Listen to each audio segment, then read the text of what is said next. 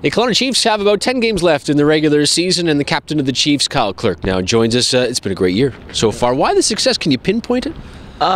There's not one certain thing. I think it's a mixture of good game plan. We have a good game plan. We got a good goalie from last year, and we got the older guys who are clicking now, and the young guys we have a good group of young guys that are really starting to play well and getting comfortable in the league. I'm glad you mentioned last year, because you had a run right through the end, right to the final of the KIJHL last year. How much of that loss in the final fueled this year, and especially for yourself and the rest of the guys that came back? Tons, yeah. For the vets that were there last year, it's a reminder that it's possible, and we have the parts to make it work again this year for sure.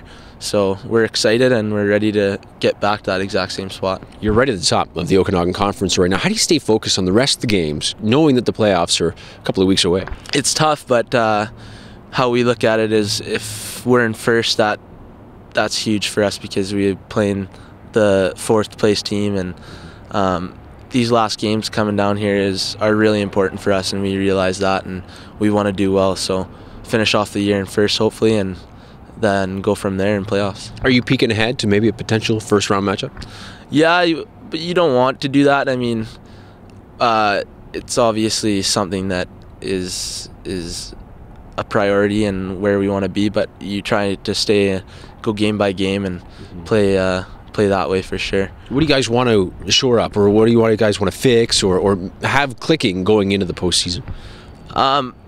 We could definitely work on our power play and get that clicking right before playoffs. That's definitely an important part, and get both of those power play units clicking would be great. And our forecheck too. I think we're really starting to bring all the parts together, and if we can bring that forecheck and have that power play going, that's definitely something that we can use to our advantage. Home ice advantage for sure too, right? Yeah, exactly, for sure. That's a big part. Yeah. As the Chiefs, I don't know if you can answer this or not, the NHL lockout now obviously over.